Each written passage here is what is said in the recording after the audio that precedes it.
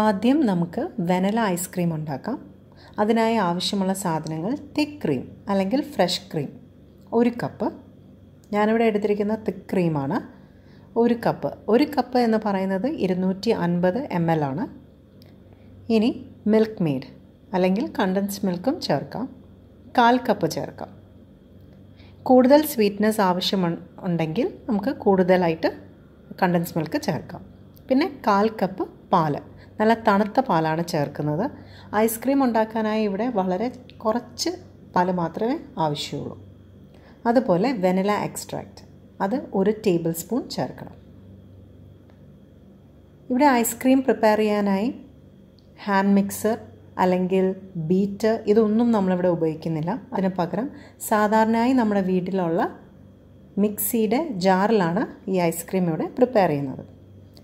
Vanilla extract ഒഴിച്ച് ബാക്കിയുള്ള 3 ഇൻഗ്രീഡിയൻസും ചേർത്ത് വേണം ആദ്യം ബ്ലെൻഡ് ചെയ്യാനായിട്ട്. അതായത് ഫ്രഷ് ക്രീം,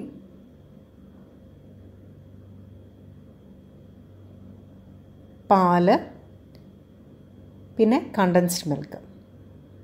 ഇത് ഇത്രയും ചേർത്താണ് ആദ്യം ബ്ലെൻഡ് ചെയ്യുന്നത്. ജസ്റ്റ് ഒരൊറ്റ 1-2 സെക്കൻഡ് മാത്രം ബ്ലെൻഡ് ചെയ്തിട്ട് പിന്നീട് മാത്രമേ നമ്മൾ വെനില എക്സ്ട്രാക്റ്റ് ചേർക്കത്തുള്ളൂ.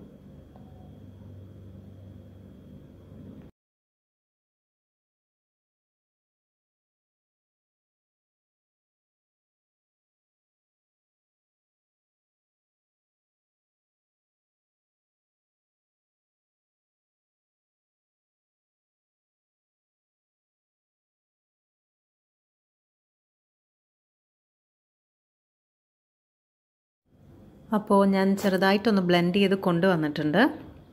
ഇനി ഇതിലേക്ക് 1 ടേബിൾ സ്പൂൺ വെനില എക്സ്ട്രാക്റ്റ് ചേർത്ത് കൊടുക്കുക. വെനില എക്സ്ട്രാക്റ്റ് ചേർത്തതിന് ശേഷം ഒരൊറ്റ സെക്കൻഡ് മാത്രമേ ഒന്ന് ബ്ലെൻഡ് ചെയ്യാവുള്ളൂ. കൂടുതൽ നേരം ബ്ലെൻഡ് ചെയ്യാൻ പാടില്ല.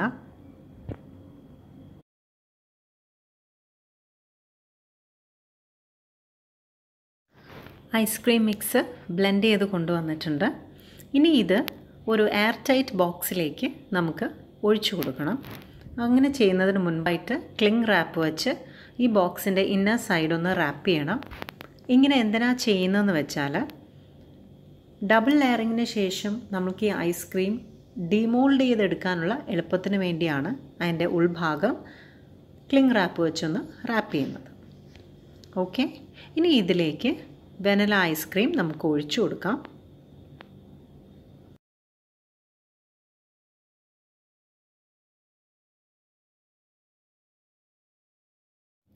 ഈ ബോക്സ് ഒന്ന് ചെറുതായിട്ടൊന്ന് തട്ടിക്കൊടുക്കണം. ഇടയ്ക്ക് ഗ്യാപ്സ് ഉണ്ടെങ്കിൽ അത് ലെവലാവാൻ വേണ്ടിയിട്ടാണ്. അതിനുശേഷം ഈ ബോക്സിൻ്റെ മുകൾ ഭാഗം ക്ലിങ് റാപ്പ് വെച്ച് വീണ്ടും കവർ ചെയ്യണം. അതെന്തിനാണ് അങ്ങനെ ചെയ്യുന്നതെന്ന് വെച്ചാൽ നമ്മൾ വീടുകളിൽ ഐസ്ക്രീം ഉണ്ടാക്കുമ്പോൾ മിക്കവാറും ക്രിസ്റ്റൽസ് അതിൻ്റെ മുകളിൽ ഫോം ചെയ്യാറുണ്ട്. ഇത് അവോയ്ഡ് ചെയ്യാൻ വേണ്ടിയിട്ടാണ് ഒരു റാപ്പർ വെച്ച് അത് റാപ്പ് ചെയ്യുന്നത്. എന്നിട്ട് അതിന് ശേഷമാണ് അതിൻ്റെ മുകളിൽ ഒരു ലിഡ് വെച്ച്, അതായത് ഈ ബോക്സിൻ്റെ തന്നെ ലിഡ് വെച്ച് കവർ ചെയ്യണം. ഓക്കെ, ഈ ബോക്സ് അങ്ങനെ എയർ ടൈറ്റായിട്ട് ഫ്രീസറിലിരിക്കും. ഏകദേശം 8 മണിക്കൂർ ഫ്രീസറിൽ വെക്കണം.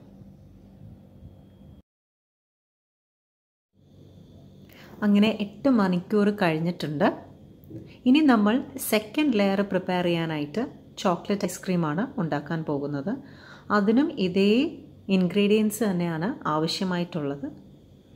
കൂടുതലായിട്ട് ഒരു ഇൻഗ്രീഡിയൻ്റ് ഉള്ളത് എന്ന് വെച്ചാൽ ചോക്ലേറ്റ് പൗഡറാണ്.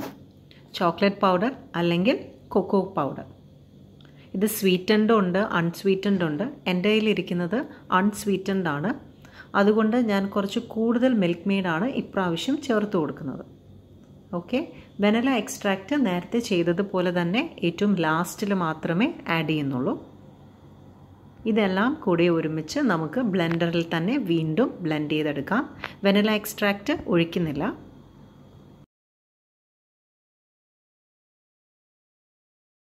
ഞാനിവിടെ ബ്ലെൻഡ് ചെയ്ത് കൊണ്ടുവന്നിട്ടുണ്ട്. ഇനി വെനില എക്സ്ട്രാക്റ്റ് ചേർത്ത് കൊടുക്കുകയാണ്. അതൊരു 1/2 ടേബിൾ സ്പൂൺ മതിയാവും.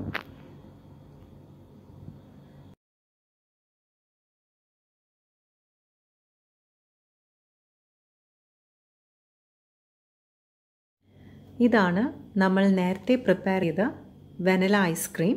ഇത് നല്ലതുപോലെ സെറ്റായിട്ടുണ്ട്.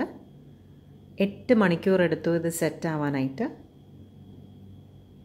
ഓക്കെ, ഇത് നല്ലതുപോലെ സെറ്റായിട്ടുണ്ട്. ഇനി ഇതിൻ്റെ മുകളിലായിട്ടാണ് നമ്മുടെ സെക്കൻഡ് ലെയർ നമ്മൾ ഒഴിച്ചു കൊടുക്കുന്നത്. അത് ചോക്ലേറ്റ് ഐസ്ക്രീമാണ്. നമ്മൾ ബ്ലെൻഡ് ചെയ്ത് വെച്ചിരിക്കുന്ന ചോക്ലേറ്റ് ഐസ്ക്രീം ഇതിന് മുകളിലായിട്ട് ഒഴിച്ചു കൊടുക്കും.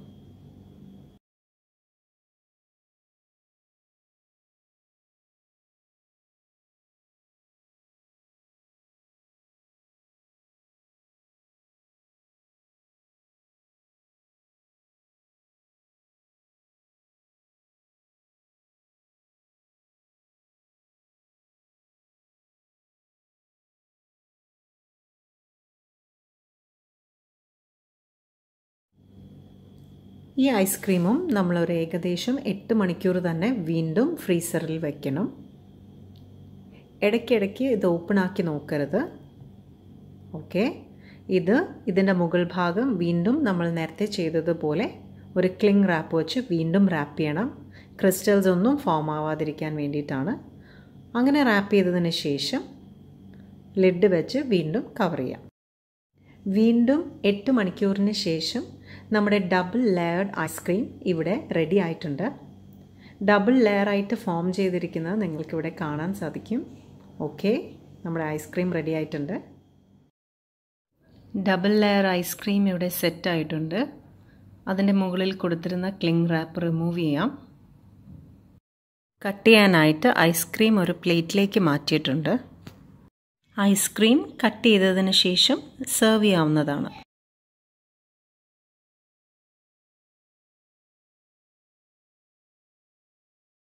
Please like, share and subscribe the video.